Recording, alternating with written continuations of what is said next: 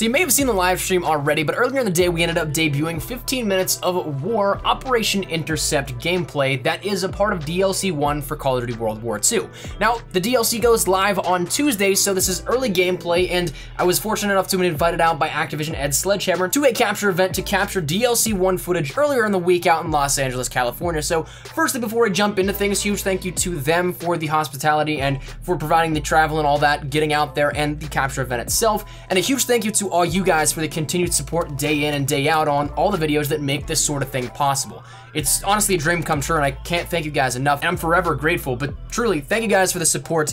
But jumping into the content, today what I want to talk to you guys about, because the first thing we can showcase to you guys is Operation Intercept, the brand new war mode, I want to talk a little bit about it. We streamed, like I said earlier, some raw footage of it, just talking about it, some Q&A, all that good stuff, and we're going to be doing the rest of the maps in that format as well, so stick it right here on the channel if you guys are interested in any of that over the next couple of days. We're going to be talking about 6 things that I think you guys absolutely need to know, some things that are some minor tips and tricks here and there that are awesome and can definitely help you out, some things that are just general housekeeping notes, and just other things involved within the map. So I think you guys will enjoy this DLC. I'm really enjoying this map in particular. I'm gonna be excited to jump in and play it on my own console and my own account here shortly, but I want to give you guys these 6 things to be conscious of going into the DLC this coming Tuesday. So first things first, let's start out right off the bat talking about the different objectives within this map in particular.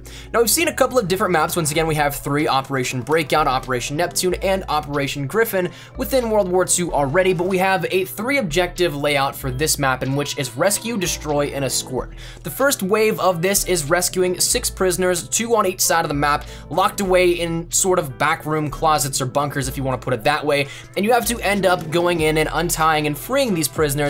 And it's as simple as going in and holding down your square, or on Xbox One in 30 days, the X button, for what seems about 3 to 5 seconds, and then it unties them and those NPCs are free. It's not anything where you have to escort them back either. They are just good to go whenever. So all you have to do is, once again, go over there, break into this little bunker, then untie them, and you'll be good to go. Now, this is something that probably takes, in the grand scheme of things, about 15 seconds to break in and free a prisoner, and then from there, maybe 5 additional seconds per each prisoner, but you will have the pressure of the defending team coming at you. But this one probably is one of the easier ones to complete, simply because they have that spawn delay if you end up killing an enemy, and they spawn back, so they don't have as much of a foothold as they would, say, on the final defensive push at the very end of the map. The second objective is to destroy the comms equipment, and very similar to what we see in Neptune, you do have comms equipment to destroy, but this time around, you end up having 25 pieces of comms equipment to destroy rather than what we have in Operation Neptune of 10.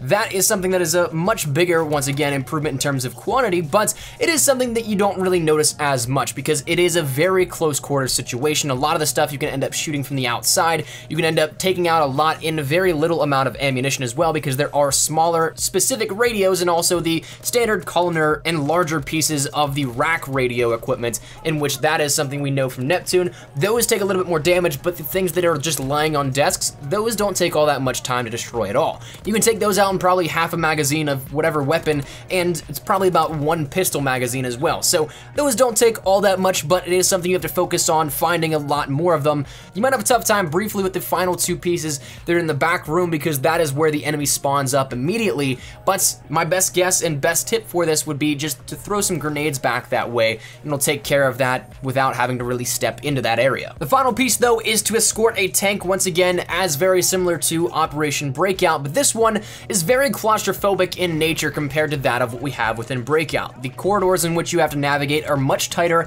and a lot closer quarters, and therefore mean a lot more death than that of what you might be used to with Breakout. Now, as for the mechanics, it's almost identical to what, once again, we see in Breakout, but you just gotta be more conscious of your surroundings, simply because there is a lot of different debris that might disguise some players. There are players that could jump around corners at any second. There are some different cutoff pathways that could really spell disaster for your team, and all in all, it's something that is a little bit more hectic, I feel. But this one is fantastic and a great one to play, especially if you love that high-paced action and something that always keeps you in the thick of it. So that's the 3 objectives here for this one. The next thing I want to talk about is the play styles, because this map is actually fantastic. I think that it caters to every single style of play that there is to offer. That being SMGs, rifles, shotguns, LMGs, snipers even, though probably the least bit here with this, but you'll see in the gameplay that Noah J456 WW2 is going off in this gameplay. He even got me quite a few times with some nasty little scopes, but that said, if you give it a shot, you can end up making it work. But overall, the map itself is very much so suited for close quarters engagements, long range engagements, all that good stuff. You're gonna be able to thrive with whatever you want to use here. So if you're going for challenges, if you're going for just high kills, I think you can do all of that. The third thing I want to talk about is sort of gameplay mechanic or gameplay feature that isn't really seen all that much, or at least not to the extent that it's seen in Operation Intercept within the other war maps. That being elevation, because there's various points in times where you'll see in this gameplay I'm either a way higher level than somebody else, or somebody may have the higher level compared to me. There's a lot of different overlooks that of course do offer those standard windows overlooking different areas of the map, but you also have these standard places that are just naturally higher. Like there is one point in time where in the first wave of the game, there's a staircase that overlooks an outside corridor that leads up to further down the map, and of course you can end up seeing inside the building you're in at that point in time. And then in the comms equipment, the second story is incredibly dangerous if you have the higher advantage. So there's a lot more elevation compared to other places within this, whereas not it's just say slight hills with a turret on it. This can actually offer some prime position and be one of those places that really is the higher ground that is a sort of king of the hill thing. So be conscious of that if you're going to be on the defensive end. This helps out tremendously. More so on the offensive end, you have to kind of push into it, but you can somewhat take advantage of this also if you are on the offense in some aspects. But overall, just be conscious of it because there is a little bit more elevation that could spell disaster once again, a little bit more so than other maps. Number 4 deals a little bit with, once again, going back to the rescue aspect of the actual objective that we talked about just a little bit ago, but I want to talk about it in a different sense because the prisoners themselves offer a very cool and interesting way in which we can maybe see the war mode progress throughout the rest of the DLC within World War II. Previously, we only had the standard comms equipment, take the bunkers, push the hill, all sorts of things like that, and it was just very objective oriented to the point where it was straightforward and didn't really offer anything outside of what we already knew. And I guess that makes sense because that's the launch stuff, that's what we had given to us for a couple of months. But now adding in a more personal feel to this and elevating what seems to be those air quote stakes, it's interesting to see how this will in turn change what else we can see going forward, because we end up seeing a sort of maybe catalyst from Exo Zombies in which we had to escort civilians in a little bit of a challenge in game there. Maybe that's the catalyst for this, but I'm intrigued because we're seeing a more change up and intro into a different objective than what we're casually used to. And I think going forward, that offers a little bit more of a refreshing thought that we're not going to be locked into just a certain set of objectives moving forward. So while itself really is just standard in this game mode, I'm bringing it up because I'm interested in seeing where this can lead and what it means for the future. I'm more so excited than anything else out of this. But the next thing are 2 little tips that I want you guys to be conscious of because they can actually help out your team greatly in this map in particular. So the first of which being a tip that comes back once again to another sort of the objective, that being the part in which you have to destroy the comms equipment. Now, if you're on the defensive side of this and you have to end up saving the comms equipment from being destroyed, one thing that is very different compared to what we had in Operation Neptune is the fact that you can actually repair the comms equipment. You can end up going over to it, holding down square on PlayStation 4, X on Xbox One when it comes out in the 30 days after the launch of PlayStation 4, and whatever it may be, maybe F as a default on PC, but regardless, you'll be able to go over to it and hold for probably about 2 to 3 seconds and it will repair the equipment up to full health. Now, of course, you won't be able to repair it after it's all completely destroyed if it goes down to 0 health and it brings that total number of comms equipment down.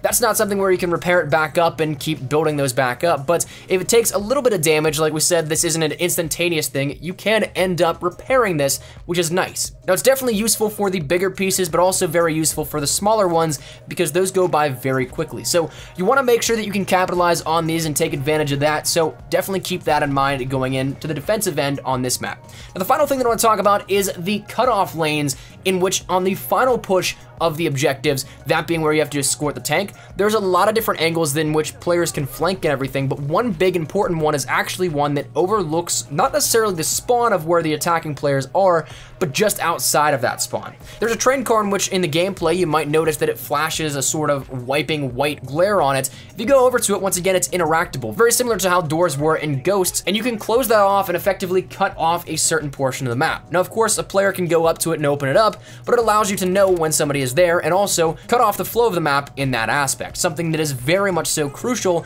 if you can end up trying to make that first initial push and advance through the map. Because like I said, this one is very tough to get onto because it is so claustrophobic, because there are so many grenades, because there are so many cutoff lines of sight.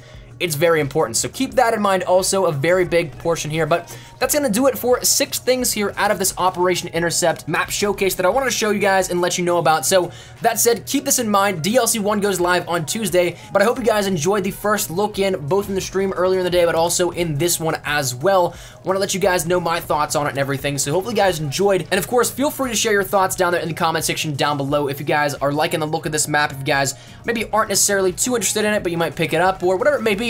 Let me know your thoughts down there in the comment section down below. But hopefully you guys enjoyed the video. Make sure you drop a like down below if you guys did. And if you guys are new to the channel, make sure you guys subscribe so you don't miss a single thing regarding Call of Duty World War II. DLC 1 content, we're going to be hammering it the next couple of days. We got early content for everything out of this DLC 1 map pack, so stick it right here so you don't miss a single bit of it. And finally, if you guys want to follow me over on Twitter, that's the best place to get connected outside of YouTube. I practically live on Twitter, so if you guys want to strike up a conversation, ask me a question, whatever it may be, link is down there in the description below. But all that said, now to the way, hope you guys have a fantastic day. Thanks so much for watching. My name's been Espresso. I'll see you guys later. Take care, and peace.